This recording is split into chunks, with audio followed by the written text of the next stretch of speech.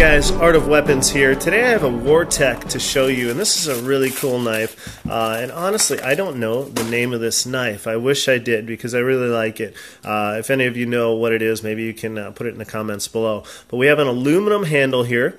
We have a stainless steel liner, or stainless steel frame. It is a liner lock. It's a spring assist. You can see that comes out very fast with a ton of authority. I love the anodized print that they have across this whole thing that's, you know, just fluid throughout. Camouflage. So this looks like a WARtech Delta, but the handle's a little bit different. You can see there's holes that go straight through, so we can see the inner spring functionality and everything that's going on in there. Now, I love it when there's stainless steel frames like there is here.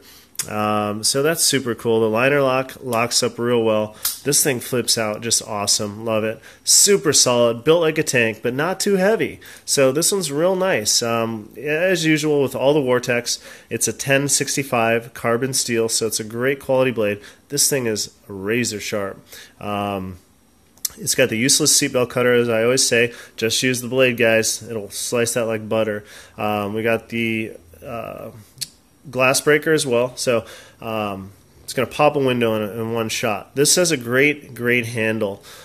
With a big hand of mine, I'm going to fill it all up, but dude, these cutouts for the fingers, this thing is one of the best knives I've ever felt in my hand. Okay, it's great.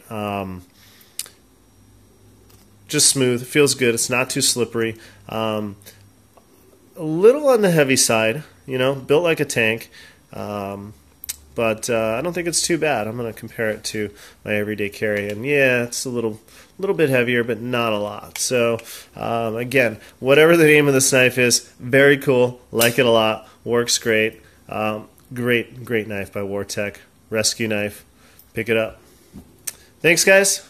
Please subscribe below. Talk to you soon.